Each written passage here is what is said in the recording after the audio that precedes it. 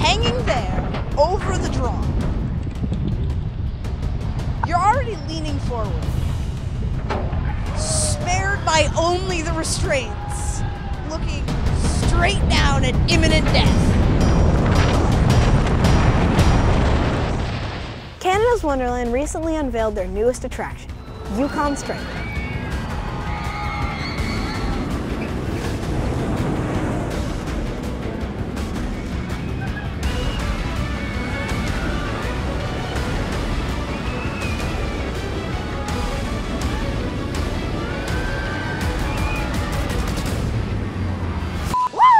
That sure was cool. Now you may be wondering, how does a roller coaster like this get built? Today, I get to spend some time at the park checking it out and talking with some very interesting people who designed it.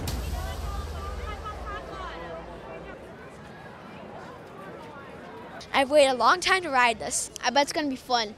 Screaming, but I was scared. Kind of scared, not gonna lie. What is all this that's going on right now?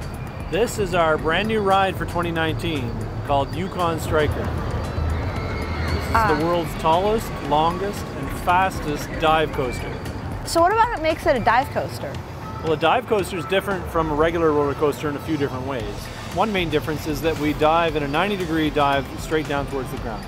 Another difference is that the coach that everybody rides on is very wide. This one has 8 passengers sitting side by side. How do you make a ride like the Yukon Striker, especially one that breaks so many records? A roller coaster is just like any other structure, whether it be a building or a bridge or a tower.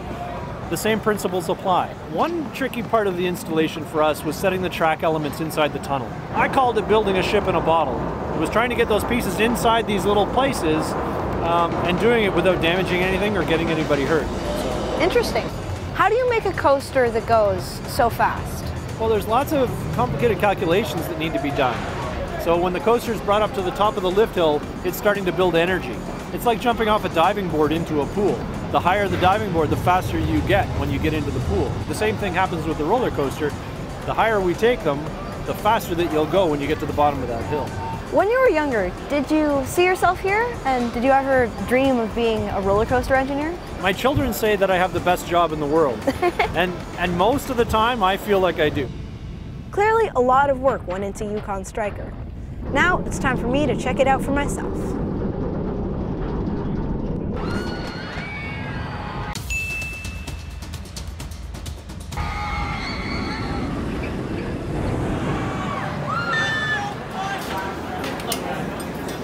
First impressions, I'm alive. I'm not dead yet. When you fall, it feels like it's more than 90. It feels like 100 degrees down. Okay, point I'm trying to get across. It's really scary, and 3 seconds is way too long to be sitting up there. In the amusement industry, you know, with other parks, I think everybody's looking to offer something new to their guests, right? You want to keep things fresh for your guests who are going to come back. And so you're trying to find that new ride, that new thing that nobody has.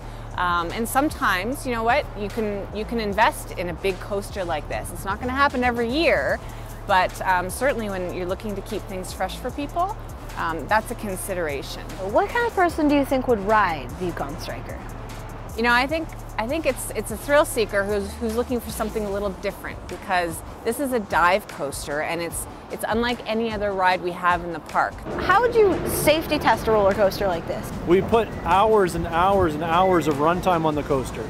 Before we put the first human rider on it, we had to run it over 2,000 cycles. So it seems people have a lot of good things to say about this ride. I really liked it. I was kind of scared, but like kind of not scared. I thought it was going to be scarier. The ride was absolutely worth it. It's great, and everybody should go on it. But now I wonder, is there anything that people don't like about it? I didn't like the line. Well, the ride is really good, but like, as you see the lineup, I don't think it's worth this lineup. I was just like excited after at the fact I was up there. Well, that was cool. We got to talk to some very interesting people, and even talk with some of the people who just got off the coaster. For CBC Kids News.ca, I'm Mateus Soto.